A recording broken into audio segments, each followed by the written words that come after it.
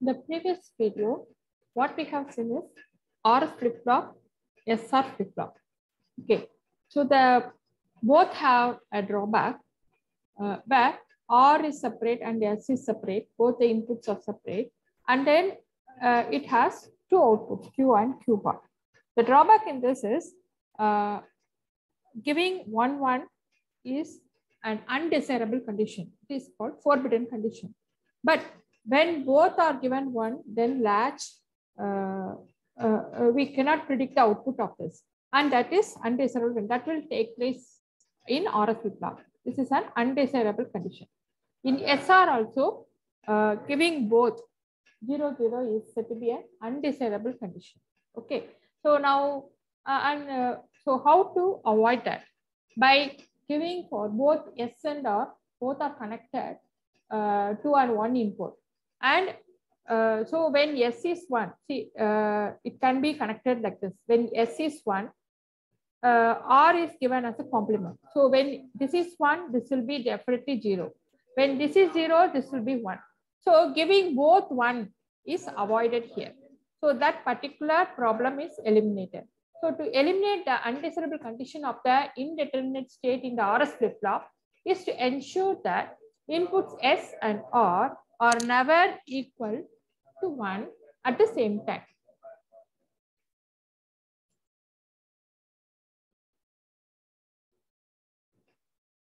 So this is eliminated, the condition of forbidden. Okay, that is eliminated by giving the same input, but for one direct input and for the other one complement. So as we have seen here, one given, its complement only will go that. Now then clock to latch. Here the clock is given, right? Now what is the output? We'll discuss the output. During the negative edge triggering, it works. Here we have connected the clock pulse in such a way that it works during the positive edge triggering. So during the negative edge triggering, whatever may be, that is when the clock is this position, whatever is in D, whether it is 1 or 0, don't cut. There will be no change in the memory also. The previous state of the memory will be that. Then during the positive edge triggering, when the clock pulse is a positive clock pulse, and when D is 0, Q is, it is given, Q is also 0. Okay, when D is 0, when D is 0, then Q is also 0 and Q bar will be 1. When during the clock pulse, positive edge triggering, when D is 1, Q also will have 1 and Q bar will be 0. Now we'll see the output. Now we'll see the circuit diagram of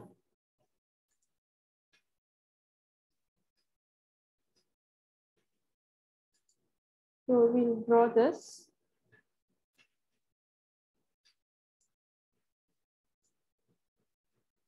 Okay, we'll check this. We'll draw the circuit diagram and we'll check.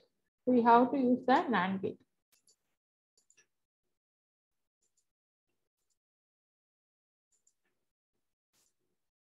So here, NAND gate is there,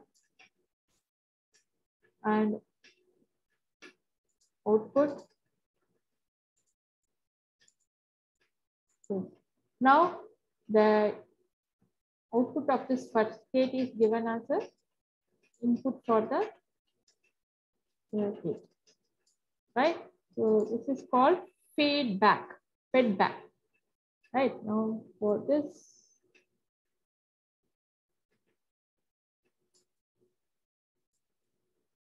yes. Now this output is another input for this, and then here we are connecting the clock pulse.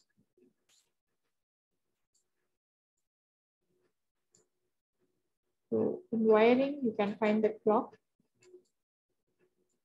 Okay. Now here both the here we are doing the complement.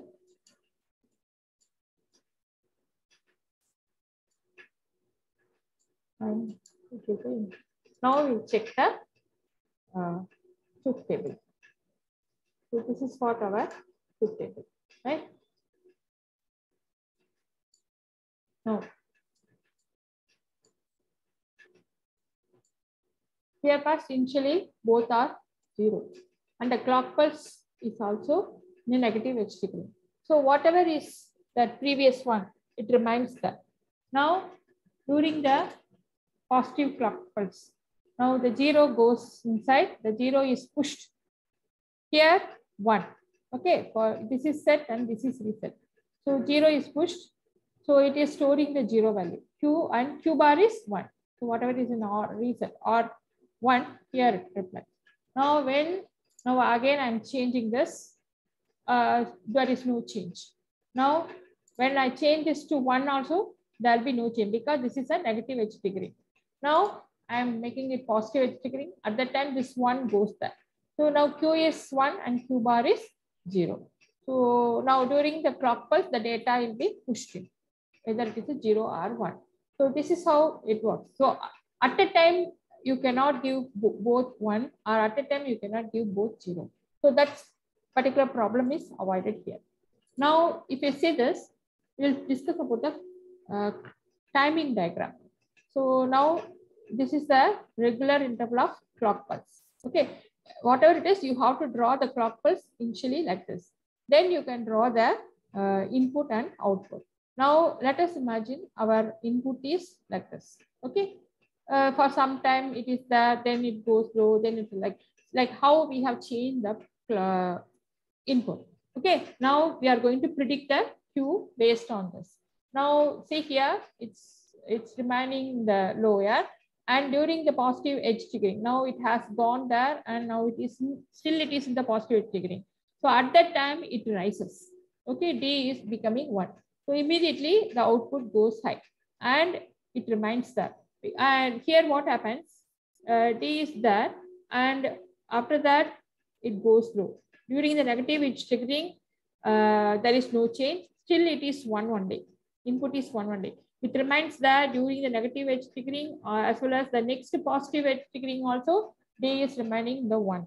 Okay, then here what happens? It goes low. When it goes low, it is nothing but negative edge triggering, right? During the negative edge triggering, since as I already told you, during the negative edge triggering, there will be no change in the Q. So here it remains that. Okay, so first you should understand, during any positive edge triggering only, there will be a change. So if you see this here, there is a positive edge triggering, and at that time D changes. Okay, then it rises and it remains that. During the negative edge triggering, there is no change. Here still it is 1. So it remains that. That is why you have Q output here. Then here there is a negative edge. Here during the negative edge triggering, here already it is in trailing.